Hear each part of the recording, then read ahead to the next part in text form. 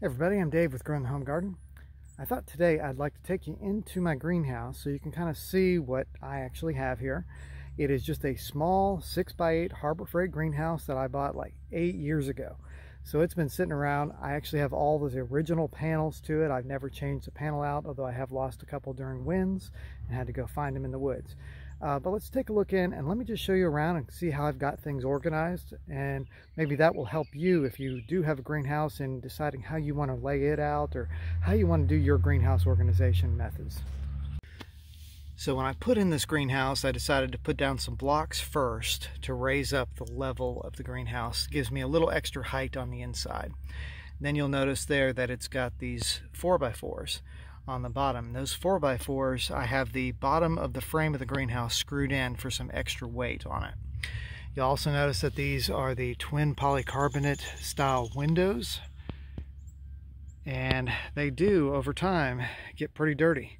I need to come in here and do some cleaning on them, but there's just a simple sliding mechanism for the door, and here's what I have inside. This is simply one of those little greenhouses that you put together and has a little plastic sheath over it. And for right now, that is just going to be pot storage.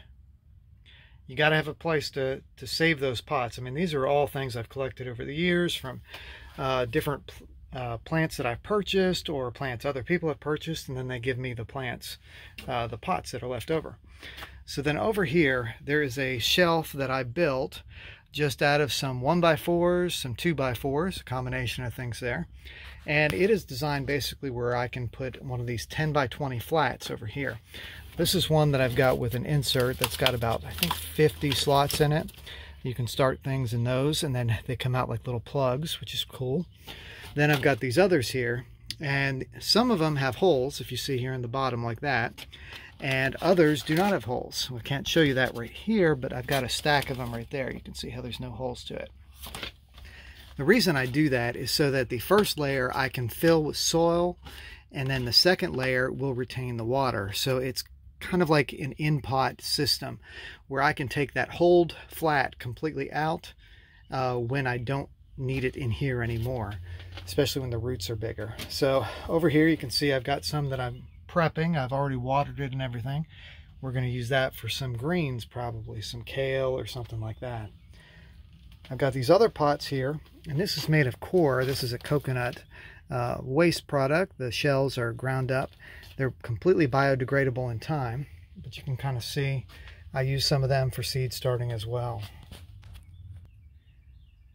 Now this one's really dirty, so I need to get this cleaned. But you can see this is a little humidity dome that you can get that fits onto these 10x20 flats, and it will go just right over top of that. And that'll keep the humidity in, and once things are germinated and starting to grow, you can pull those off and then just water normally. But that's great for doing your seeds and getting them started, which I'll do a video on that here before too long, so stay tuned. Don't forget to hit the like button and subscribe and all that fun stuff.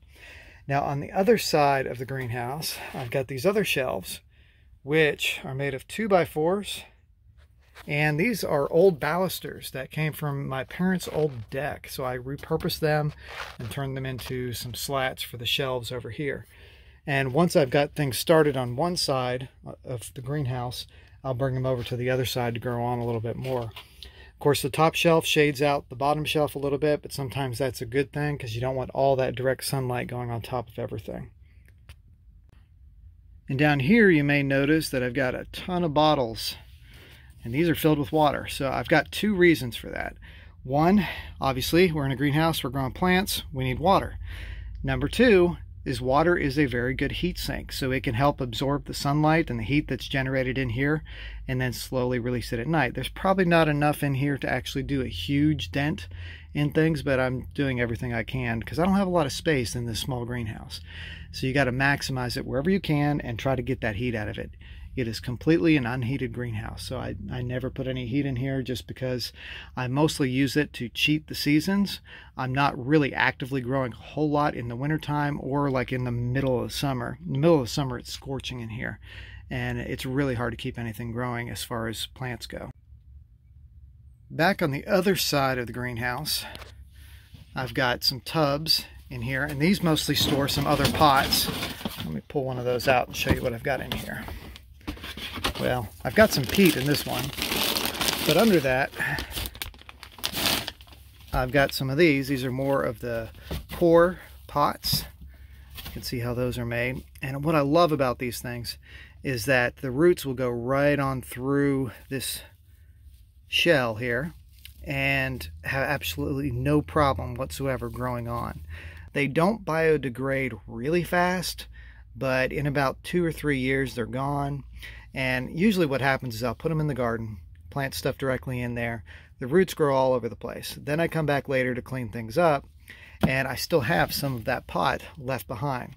In that which case, then I can toss it in the compost bin or give it to the birds, because the birds like to use it as nesting material. These pots work really well inside of 10-20 flats. You can get 3 of them on a side and about 6 deep, so a total of 18 per flat. On the inside here, what I usually do is I have the hold flat, like I told you earlier, and then the non-hold flat in the bottom. And that way, when I am no longer needing to keep them in the greenhouse, maybe I'm moving into the garden where I've got more overhead irrigation happening, I can just use the hold flat at that point so they have good drainage and don't get soggy on the bottoms. So here you can see I've got the coir pots as well. They come in 8 parts. What I don't like about these so much is that they are a little harder to pull apart and separate. So like say you have 8 little plants started in here, you'll actually need a pair of scissors or a knife or something here to easily pull these apart without tearing them. That's one disadvantage, but they're sturdier than say a peat pot would be. But I do like them. They do biodegrade, and I've used them for several years, and pretty good thing. Another thing that I like to do is save some of these juice bottles, and I cut the bottom off. Those I've got stored in here for right now, but I also use them for propagating plants. If I need to keep a humidity dome, they fit over top of certain size pots just perfectly. Like a 6-inch pot, I think is a perfect match for one of these going over top of it. You can take the top off as needed for better ventilation, and they work pretty well, especially if you need something to get rid of a lot of those waste bottles that your kids are producing all the time, like ours are. So you see right here, we've got 2 openings in the ceiling area for ventilation. There's one on that side and one on this side. And what I've done now is I've just kind of got them tied to this little bungee type cord because I don't have something that's going to automatically open and shut this. Right now I've got it manual. That costs extra, and I just never bothered to do anything with it. I did notice that if these were loose at all, the wind would pop it up, blow inside, and then I would lose a panel. That's usually when it happened. When that wind had a way to get inside, something will pop off. So that's why I keep the doors closed and keep the windows closed, unless it's kind of that time of year where you really need to have them open for good ventilation. Here in the wintertime, it can stay shut pretty much all winter. And once the summer happens, I leave the door open for the most part. When I originally put this up, I bought this insulated panel and put along the back side. It's a 4-foot by 8-foot long insulated panel, and it had the reflective material on the exterior of it, and you can tell it's in really poor shape now. And what the purpose of that was to keep it from losing heat on the north side, because this is set along the north side of the greenhouse, and I'm not getting any light from there anyway. So the reflective material was helping bounce a little bit more light back in that might have been lost had it just been regular clear panels. It's helped a little bit over the years. I don't know what the significant impact would be, or if it even was a significant impact, but I do think it has helped some to keep more of the heat inside this greenhouse.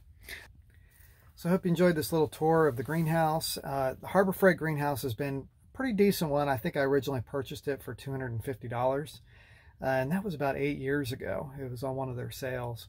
And it's held up pretty well over the years. It's not perfect. It's not airproof. It's got holes in it all over the place.